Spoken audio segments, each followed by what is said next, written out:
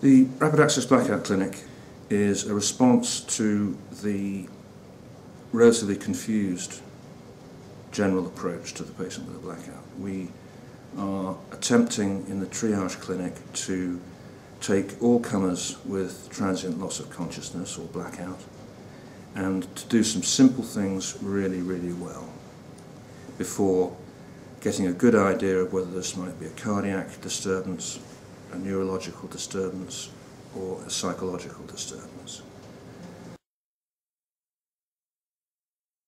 Yes, we started our own Rapid Access Blackouts clinic, which I think is the first such clinic in the world at the time, in 2007. The process of delivering these interviews is, when you boil it down to interviewing a patient, reading the ECG, and then getting a bit of advice from somebody more senior. Something that is very much deliverable by a specialist nurse who has some cardiac training and ideally some arrhythmia training. Having said that, other nurses can do this because of their background experience, and in our first 5 years we have had an arrhythmia nurse specialist, a falls nurse specialist, and an epilepsy nurse specialist working in our Rapid Access Blackouts triage clinic. Now, they can't work independently because they're not trained practitioners and certified practitioners, so we have an SAS grade, middle grade cardiologist supervising the clinic, or alternatively myself and some of the registrars working with me. There is another essential function of the Rapid Access Blackouts triage clinic, and that is not so much about diagnosis, but about risk. Could this patient walk out of the hospital and drop dead because something's been missed? And there are many examples where this has happened in the past. That, for example, epilepsy has been diagnosed when in fact the long QT syndrome was inadvertently missed.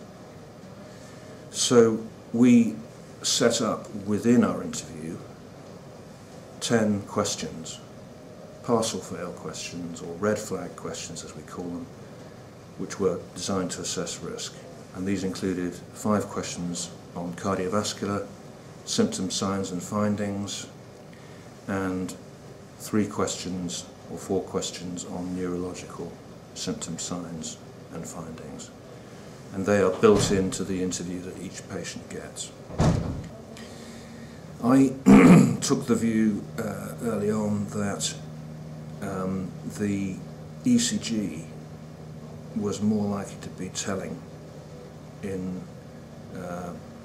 likelihood of diagnostic finding than an exhaustive examination of the patients and so forth. So what we tend to do is the detailed questionnaire followed by an ECG. The reason for this is because if you look back through the published literature in medical journals, you will clearly see that these are the things that give rise to the highest level of accurate diagnosis. Talking to the patient, getting a good history, talking to witnesses, and checking the ECG. Of course, if any of the findings are abnormal, or there's a strong suspicion, for example, that the heart's not normal, there's a valve problem, etc., then further tests are automatically done.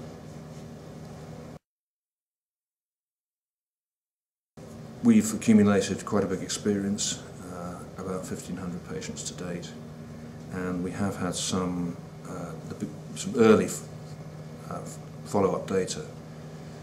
The initial findings on 320 patients suggested that we could, by these techniques, identify the low risk and the high risk patients very, very well, and suggested that we were at least as good as other series in the published literature at getting a diagnosis for our patients in this group of patients.